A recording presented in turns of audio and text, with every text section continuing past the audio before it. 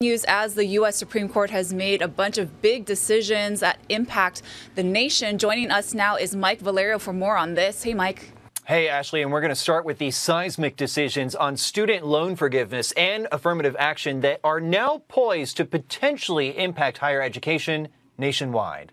As the proverbial dust settles around the United States Supreme Court following a contentious term, the immediate consequences for everyday Americans are becoming more clear. The Roberts Court these days is more eager to overturn older precedents than any court we've had probably in the last century. In striking down affirmative action programs at Harvard and the University of North Carolina, the court effectively determined colleges and universities can no longer expressly consider race in the admissions process. It prevents our higher education institutions from using a tool that helps promote diversity on campus. And while the court suggests the impact of an applicant's race in their life can still be taken into consideration, and proponents of ending affirmative action say it makes the process more fair, many fear diversity in higher education will suffer in the long term. I'm very concerned about the morale that is going to have on our minority youth.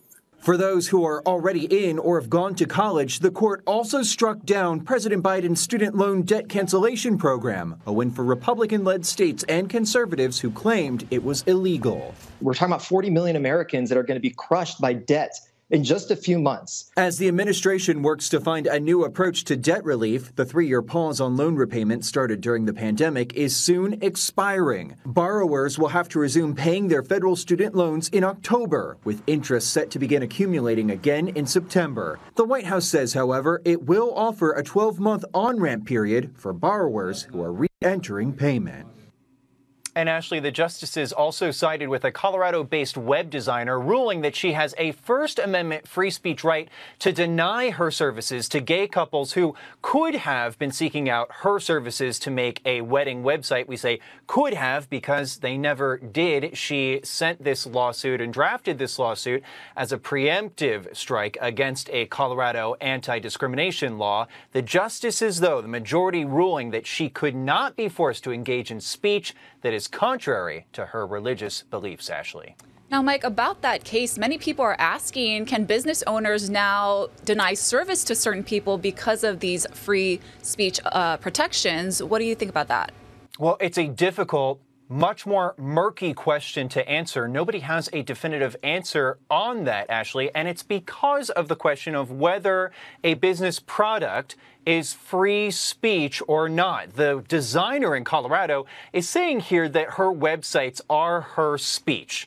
That is why she says she cannot make a website for gay couples because that would be speech she doesn't agree with. But Justice Jackson, during oral argument, said, well, what about protecting this hypothetical free speech? Say that there is a Santa photographer at a mall somewhere across America, and they're trying to have their product be retro, vintage photographs, black and white, looking like Santa photographs from the 40s and 50s, which would mean, according to their free speech and the vision for their product, no black children, excluding black families.